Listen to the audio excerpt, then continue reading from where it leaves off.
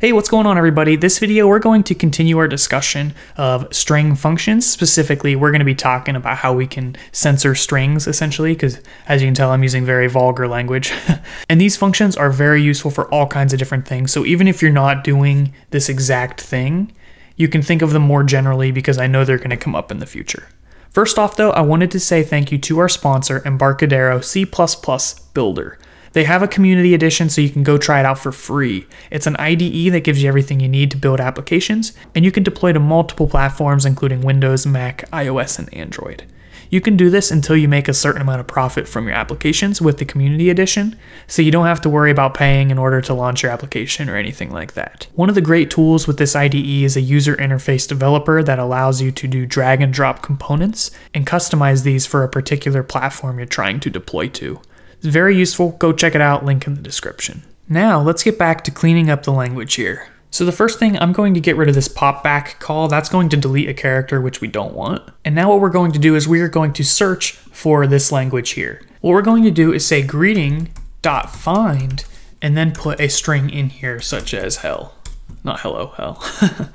Okay, so what this is going to do is it's actually going to return an index, meaning we have to do something with that value.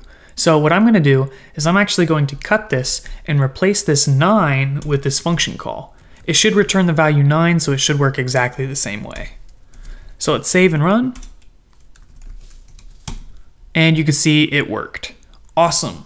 So that is the basis for building a replacement system. You could make this a little bit more complex. For example, you could search for other words, and then you could basically extract it into a function saying clean language, and then throw in the string you're trying to clean. Bada boom, bada bang, you got the end result.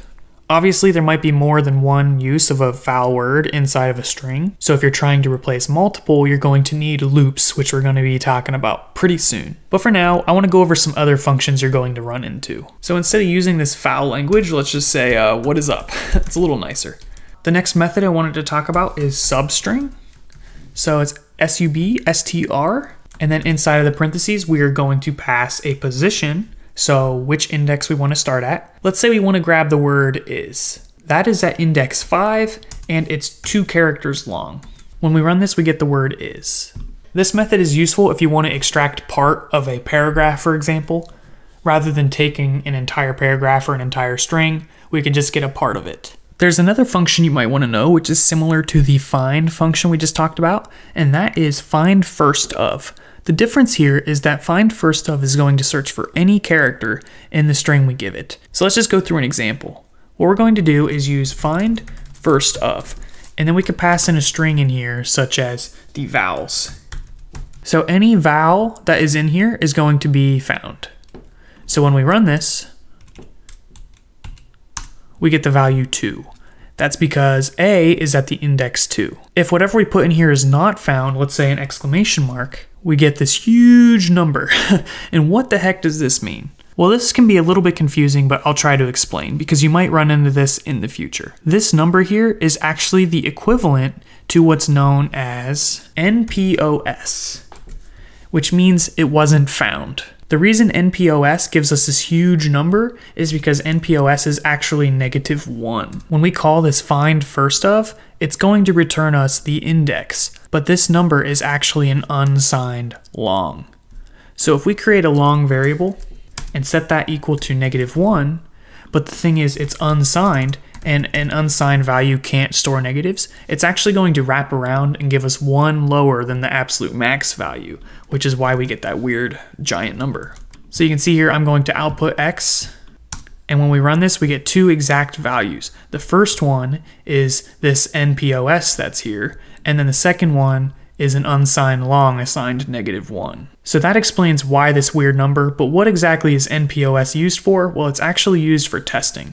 So later on we can do if statements such as searching for characters and then see if that equals -1. Like so, we're checking to see if it's -1, and if it is, we say not found. When we compile and run, we get not found. So that is how you use the NPOS. We just see if it's equal to -1. If it is, then it's not found. So later on, you're going to want to do string comparisons, and we're often going to do that inside of an if statement. So you might see something like greeting equals equals, which is going to compare, and then some other string. What I'm gonna do is I'm just gonna do this all in one line, do a cout that says equals. So when I run this, nothing happens. But if these are equal, like so, we should get the output equals. So you can see this double equals is used to compare the value of strings. The reason I'm bringing this up is because you will often see another way of comparing strings, and that is the dot compare method. So it looks like this. And then you put the other string inside of the argument, like so. If we output this, nothing happens, because what actually happens is this is going to return 0 if it's equal, so we have to see if it's equal to 0. Yeah, it's confusing, I know. So now when we run it, we get equals. Okay, so let me break this down a little bit. There's two ways to compare strings. One is using the double equals operator. That's the best way to do it, and that's what I recommend. The other way is to use this compare method, which will return 0 if they're equal. There are reasons you might want to use the compare method because it'll actually tell you which string is considered first in the comparison by like the alphabet. But most of the time you're not going to need that capability, so I recommend just using the equals equals operator. The other reason I bring up the compare function is because you might see this in other languages such as Java. In Java, you need to use the dot compare method, and you don't want to use the double equals operator. In C++, when we use the double equals to compare strings, it's actually comparing the value, but in other languages, particularly Java, it compares the object to see if they are the same entity, which is different. So don't worry about it in C++, I'm only throwing that out there if you come from a Java background or if you think you'll be using Java in the near future. Dot compare is really important for Java, it's not super important for C++, and I would say the recommended way is just to use the double equals like so. Now this did go into some other stuff like if statements and comparisons that we haven't really talked about, so if you don't know what those are, don't worry about it, we're going to be talking about it soon. But just thought I'd throw that in here for completeness if you guys are jumping in this after you understand all that stuff. That's all I got for you guys for string methods. The next video, we're going to be talking about literals. It's a very good video, so please be sure to check it out and consider subscribing as it really helps out this channel. Thanks guys, I'll see you in the next one.